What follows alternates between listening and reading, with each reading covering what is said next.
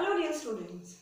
Today, as you all know, India and many other countries around the world are facing COVID-19 pandemic.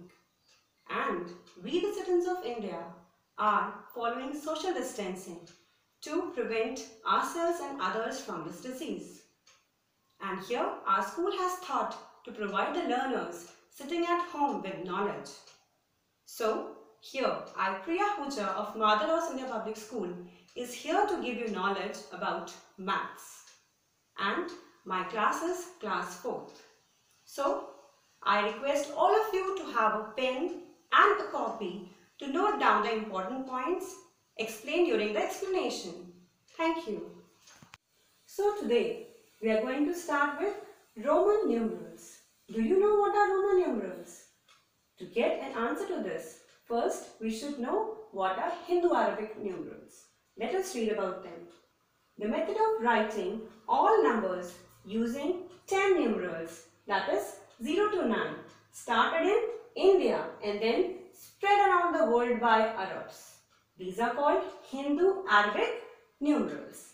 And now we are going to start with Roman numerals. The Romans used 7 letters as numerals. So, the numerals are as follows and the values are given on the right hand side.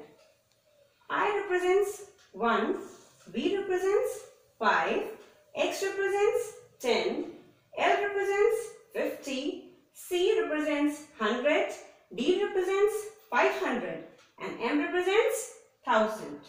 The thing to note here is that 0 is not represented in Roman numerals. Students, to write Roman numerals, we should know such rules to write Roman numerals. The rules are as follows. The first rule is the numerals I, X, C, M can be repeated up to 3 times. They cannot be repeated more than 3 times. The value of repeated numerals gets added. If the numerals are repeated, they are added. Like I represents 1. I and I 2 times gets added and the answer is 2. I gets added and the answer is 3. Similarly, C is 100, double C is 200, triple C is 300. Now, we move on to rule number 2.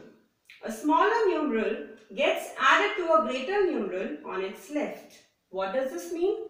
That if a smaller numeral is there and a greater numeral is put before it, what do? We add both the numerals. Like V1. What do? V stands for 5 and I stands for 1. So 5 plus 1, that is 6. Now next example, XV.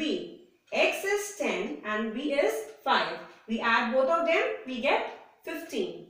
Now the next example, X11.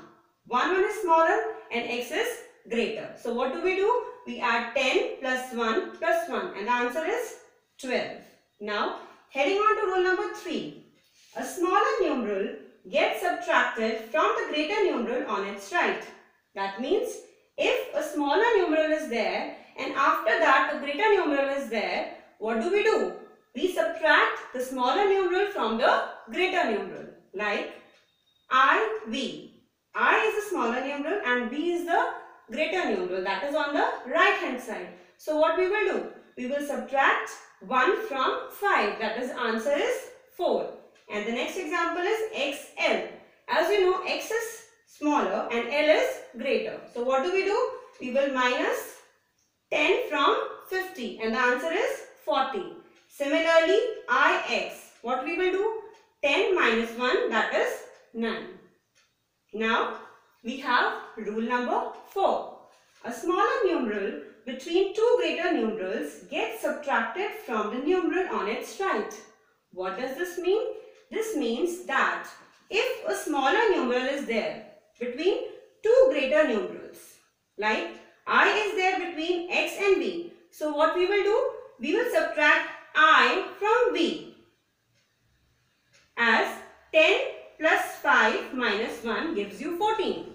The next example, X1X. 1 is there between X and X. So I will be subtracted from the X. on its right hand side. 10 plus 10 minus 1. The answer is 19.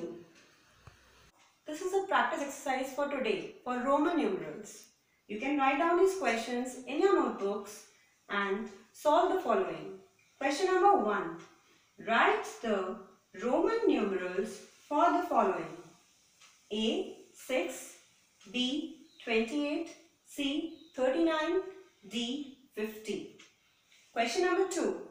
Write the Hindu-Arabic numerals for the following. A. VII, B. XIV, C. XXI, D. XII. Question number 3. Here you have to match this column with this column. Match the Roman numerals with Hindu-Arabic numerals. A. V, B. XII, C. LX, D. XXX. Number 1, 60. Number 2, 5. Number 3, 30. Number 4, 12.